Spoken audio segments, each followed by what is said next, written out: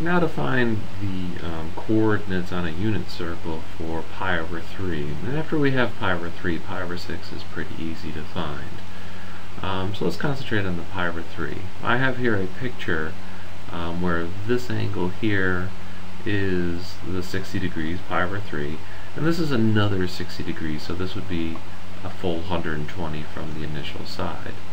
And basically what pi over 3 does is it cuts the top of the circle into 3 equal pieces. And what we're going to do is we're going to look at the general coordinates at this point. We'll call it AB. So this point here we're going to call A comma B. And if this is A comma B, directly across it, it's going to be a reflection, is going to be this coordinate over here, and the only thing that changes is the x becomes negative and the y stays positive. Alright, and also we need this point down here. This, of course, is, since it's on a unit circle, is 1, 0.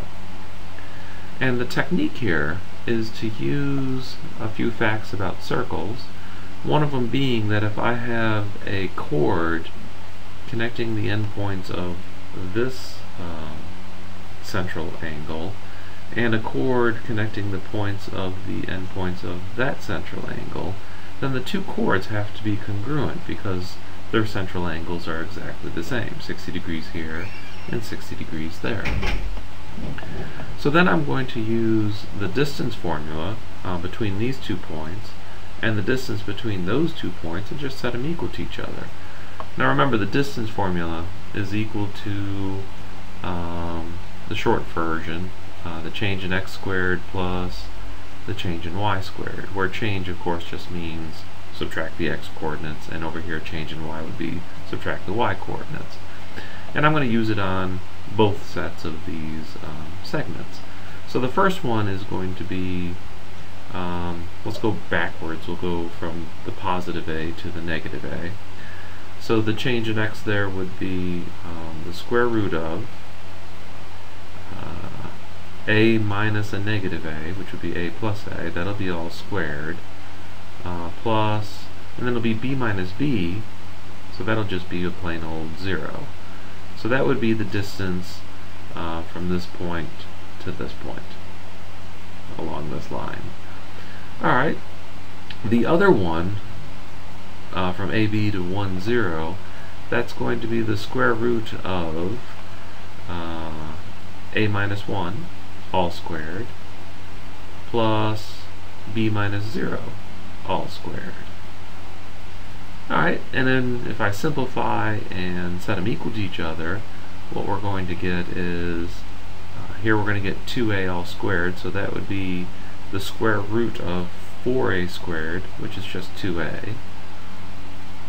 B minus b being 0, we're not going to get anything out of that, is equal to the square root of, this one gets a little bit longer, expanded out, this is a squared minus 2a plus 1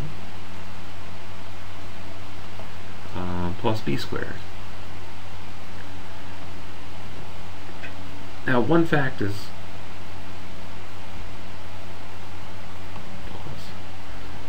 so here we have a strange equation, but some things are a little bit easy. Like for instance, we know that the equation of this circle, unit circle, is x squared plus y squared is equal to 1. And since a is x and b is y, I know that a squared plus b squared is also equal to 1 since it's on the unit circle. So I can simplify this a little bit more, and you get 2a is equal to the square root of the a squared plus b squared is going to be 1, 1 plus 1 is 2, minus that 2a. To get rid of the square root, we square both sides, so this becomes 4a squared equals 2 minus 2a. This is a quadratic, so we'll get it equal to 0, so we have 4a squared plus 2a minus 2 is equal to 0. Highly suggest you divide everything by 2, since it's a common factor, including the 0, and we'll have the equation 2a squared plus a minus 1 is equal to 0. And that's what we're going to need to solve. So we're going to factor it. And this is a nice simple factoring. I'm not even going to try to do the group method. And it's simple because it has a 1 in the back, so I know that these two numbers have to be 1 automatically. It has a 2 in the front, so I'm going to get a 2a here and an a there. And there is no other options. So all we have to do is figure out how to get a positive a in the middle. So I need the positive 2a here and a negative 1a here. So that would be the factored form of 2a squared plus a minus 1. And out of this we're going to get a is equal to 1/2 and a is equal to negative 1. Now since a is over here, it's in the first quadrant, it can't be negative 1. So we're going to remove that answer and we're going to get just a is equal to 1/2. To find out what b is equal to, we're going to go back to x squared plus y squared has to equal 1.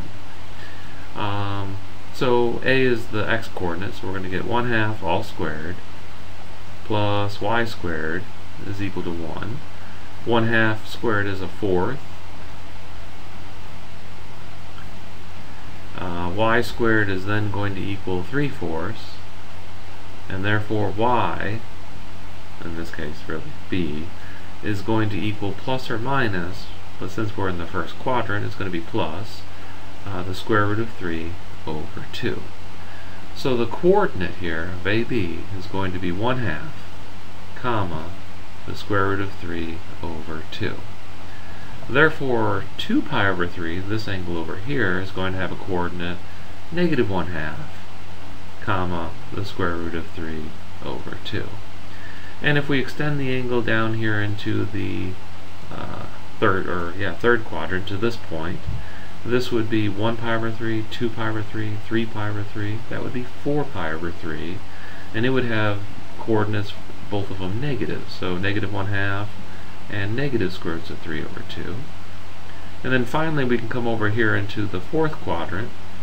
Let's see, that was 1, 2, 3, 4. This would be 5 pi over 3. And it would have coordinates positive 1/2, negative square roots of 3 over 2. And then you can do all your trigonometry for sine and cosine. Now pi over 6 is, the simple way of doing it would be to recognize that if we put in the 45 degrees, whoops, that's not what I wanted. If we put in a line for the 45 degrees right here,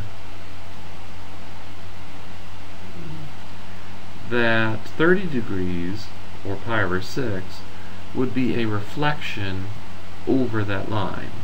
So the only thing that happens for pi over 6 is the coordinates get flipped. So this point would become square roots of 3 over 2, comma, 1/2.